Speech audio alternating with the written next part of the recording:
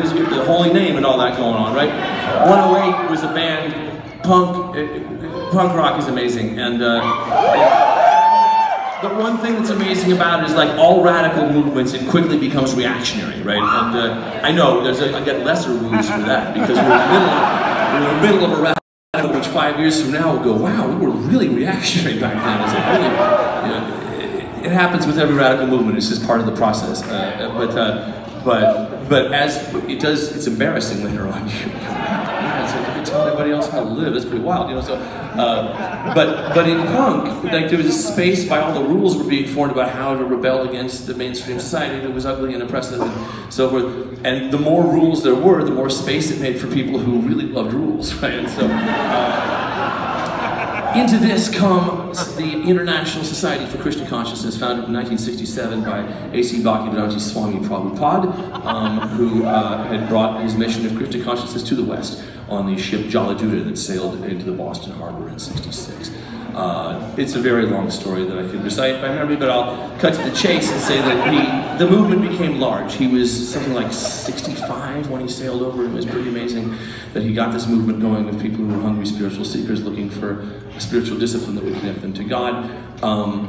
The movement went through various phases, and he died or went back to Godhead in '77. But at any rate, by the '80s, the movement is in collapse. In the absence of a spiritual master, spiritual movements tend to fray. We've seen this with Christianity over the last 2,000 years or so. I mean, you try, but once the guy with most of the words are gone, it's hard.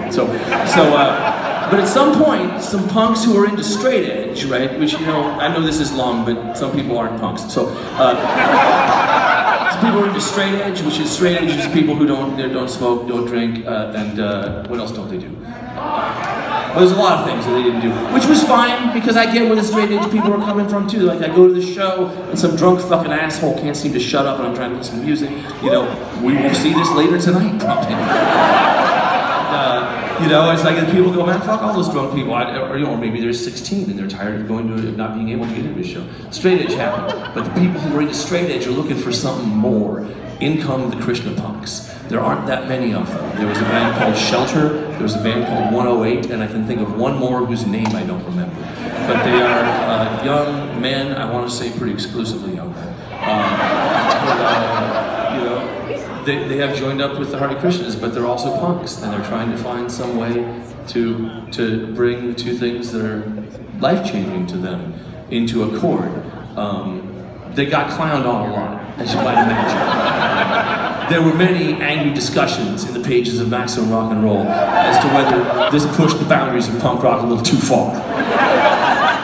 I became aware of them through these letters discussions in Maximum Rock and Roll, and as is my nature, I immediately sided with the people who were getting clowned on. This is called For the Krishnacore Band.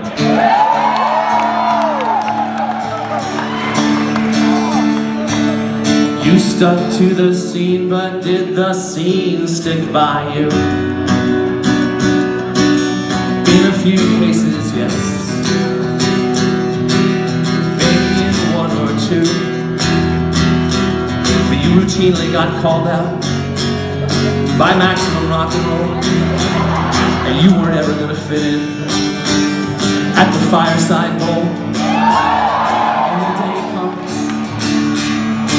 practically declaring war, as if there were anything more orthodox than hardcore. As if there were anything more orthodox than hardcore.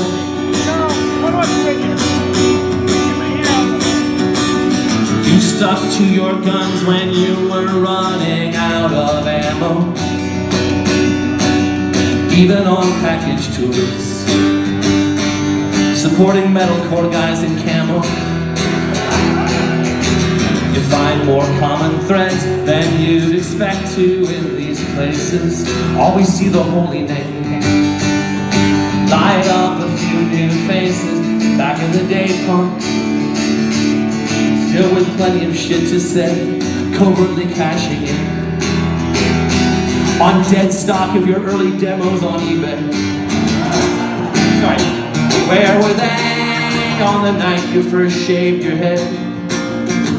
Drinking beer in a field somewhere with all creation overhead.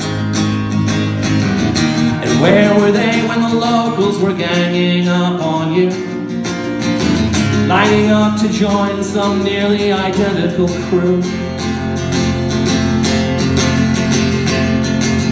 You stuck it out for several years, or maybe you moved on.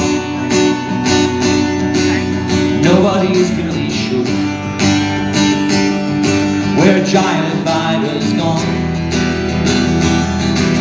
Some say he's a stoner now, Creeper Dave swears that's true. But when you point one finger at the Krishna punks, I got two fingers up for you. And back in the day, punks still singing the same old song about the kids who brought the banquet to the matinee, but preached just a little too long. Yeah, they preached just a little too long.